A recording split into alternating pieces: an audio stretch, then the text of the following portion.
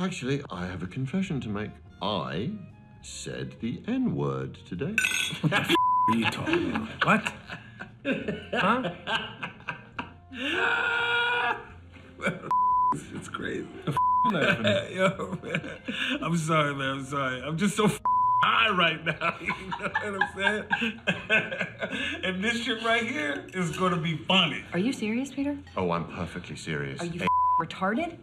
Are you retarded? What the f, Peter? You said the N-word publicly and you didn't tell me? Now we have to get in front of this thing. Oh, calm down, Amy. Of course I didn't say it in public. I'm not an idiot. No, I merely thought it in my head. But, I mean, it did shock me. I mean, it really shook me to my core. Oh my God, where are you going with this, Peter? Okay, I'll tell you where I'm going with this.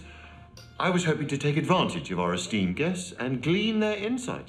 In fact, would you allow me to pick your African-American brains, gentlemen? If something tells me you're gonna do it anyway. Yes, please, mother anything. Okay, great. Well, here's my question.